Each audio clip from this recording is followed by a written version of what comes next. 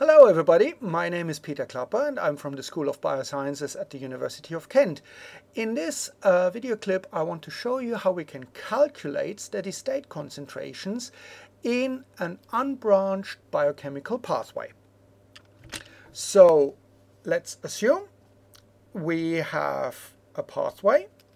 So we have a component A and that is fed by a reaction like that. And this component A then gives rise to a second component, let's call it B, and this component B is then somehow degraded. Let's call the rate constant for the first reaction P. Here we've got the rate constant Q, and let's call this rate constant R. And what we want to know is that when we reach a steady state, when basically nothing changes anymore, no concentration changes, A or B, they stay constant. What are actually the concentrations? How can we find out what these concentrations are? So first of all, what we can do is we can write down our general rate equations.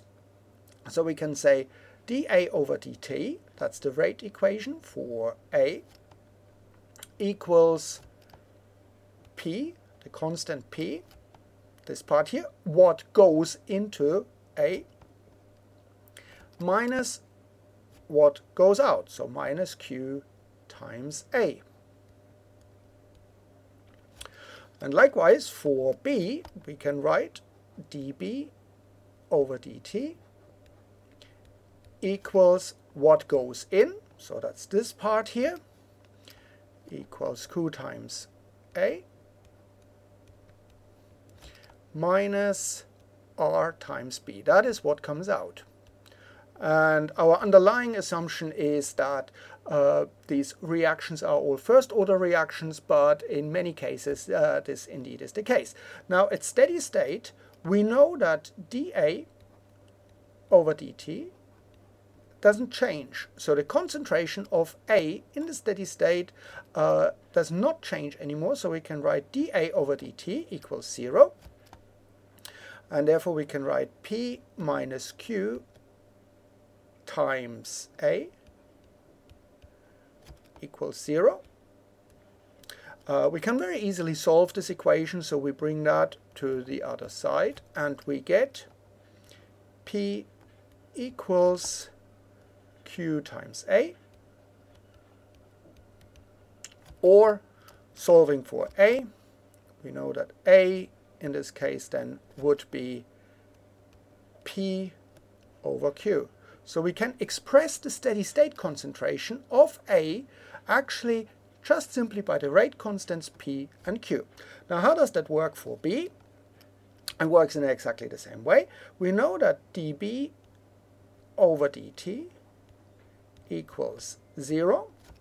So Q times A minus R times B equals 0. So we can separate A and B, and we get Q times A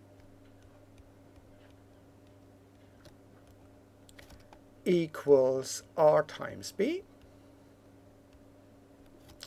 And we can very easily solve for B. So B in this case would be Q over R times A.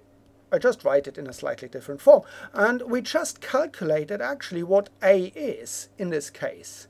So we calculated A equals P times Q. So I can put that simply in, and I write Q over R times, and instead of A, I write P over Q.